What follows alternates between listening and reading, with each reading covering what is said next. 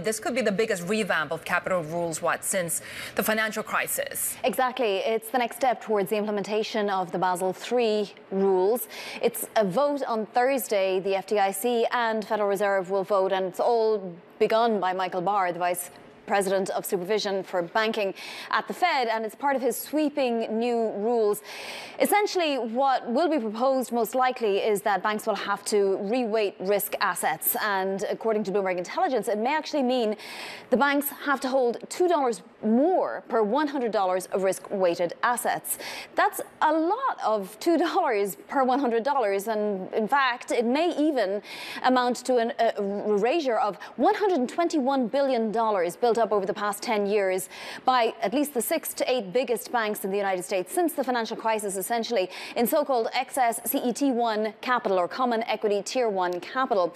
So if these proposals go ahead, and banks have a lot to say about it, so it's going to take some time, that's what's going to happen. Several questions get raised here. So first of all, for investors, what does it mean for buybacks and for dividends? Obviously, Michael Barr says, oh, don't worry, this is going to take some time to implement. Banks will have time to build up even more of a cushion. But investors are saying, well, I like my dividends every quarter now. I don't want to see that go away. I also don't want to see buybacks go away. It also raises questions for the end user. Will loan activity have to be crimped? Will banks be able to loan to lesser collateralized borrowers, for example? And finally, it also brings up questions about products that banks are offering, fee-generating products. Jamie Dimon had a lot to say about this recently on a conference call, and I'm quoting. He says this is great news for hedge funds, private equity, private credit, Apollo, Blackstone. They're dancing in the streets, and that's because depending on how the market reacts, banks may have to pull out of certain types of exotic derivatives or, other fee-generating activities, from EM products to securitizations. So what happens after the vote on Thursday, Vonnie? Right. Well, Heidi, we'll get more details even before the vote. We're going to get hundreds of pages from the different regulators on what these proposals are. Then we'll get the vote, which presumably will pass, although lawmakers on both sides of the aisle will have something to say about this, no doubt.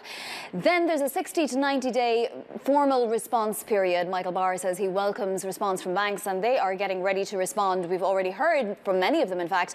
Paco Ibarra of Citi talking to Shinali Basak in recent weeks on Bloomberg TV, also saying that it's an open question as to what exactly is going to be impacted.